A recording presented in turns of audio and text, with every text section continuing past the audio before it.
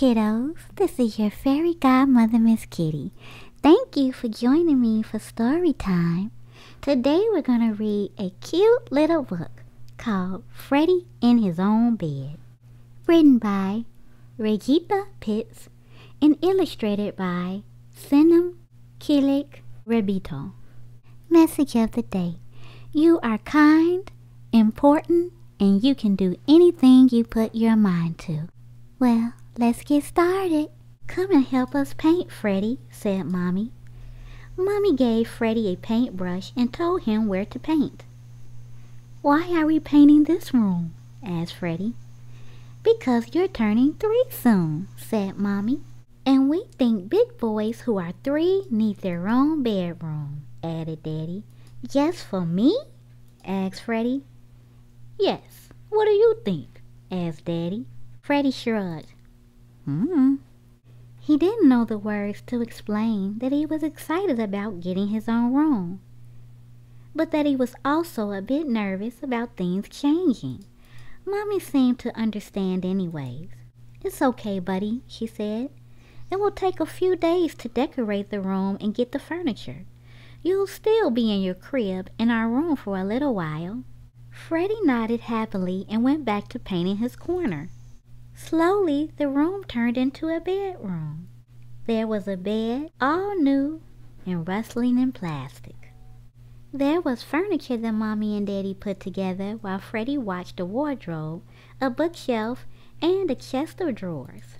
Then, one day, Mommy and Daddy pulled the plastic wrapping off the bed and made it up with sheets and a duvet set. Freddie saw it and his eyes were huge. There's cars, he said in delight. And trucks. I love cars. Daddy laughed. We know, buddy. We thought you would like this bedding set.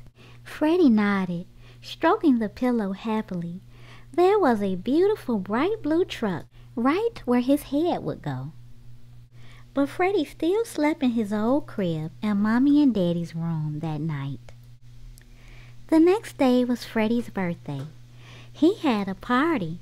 Granny and Grandpa came, uncles and aunties came, lots of cousins came, and so did friends from playgroup. Freddie ate lots of good things and played hard. Later, when everyone was gone, Freddie had a bath and then cuddled up between Mommy and Daddy. Want to try out your own bedroom tonight? Asked Daddy. In your new bed with all your cars? Freddie nodded sleepily. Mommy and Daddy took him into his bedroom, tucked him into his new bed, and read him his favorite story about a truck that goes on an adventure.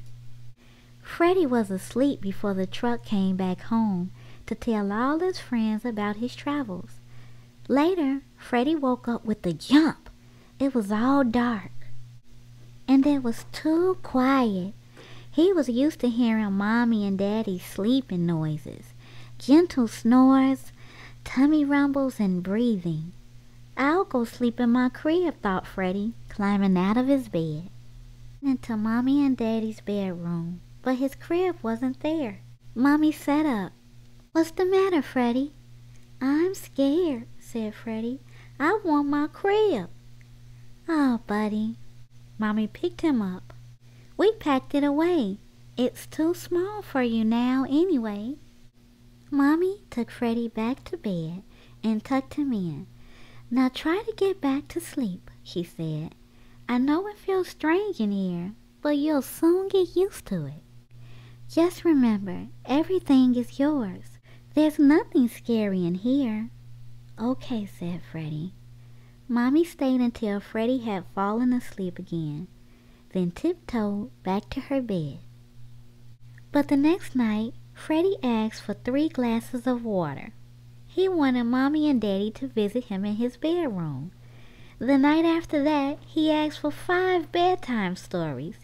He wanted Mommy and Daddy to stay with him as long as possible. After that, he needed his teddy bear, the old brown one that was in the attic. He wanted Mommy and Daddy to spend a long time helping him get ready for bed. And after that, He wanted to know why Daddy was allowed to stay up late all by himself. Mommy sat on his bed and said, "Daddy's got emails to read, Freddie, and it's not Daddy's bedtime yet."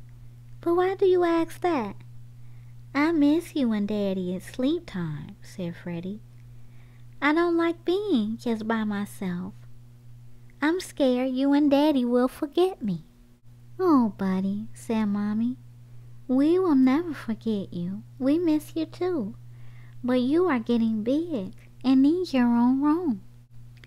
Don't you know Daddy and I both check on you during the night? We peep into your room and make sure you are safe and sound." "Really?" asked Freddie. "Really," said Mommy. "Are you ready to sleep now?" Freddie nodded. He was happy knowing that Mommy and Daddy still thought about him all through the night. He snuggled down as Mommy read the story, and he fell fast asleep and dreamed that the blue truck on his pillow was waiting for him. They were going on an adventure, driving all night through the land of Nod. The end. And that was the story of Freddie in his own bed. Thank you, kiddos, for joining me for story time. If you'd like to support the author by purchasing Freddie in his own bed for your home library, you can do so at Amazon.com. Please like, share, and subscribe. I hope to see you again. Ciao for now. Fairy Godmother Ms Kitty's story time and letter of the day is G. G for gorilla. Won't you say that word with me, kiddos? G, for gorilla. All right, that's it. See you soon.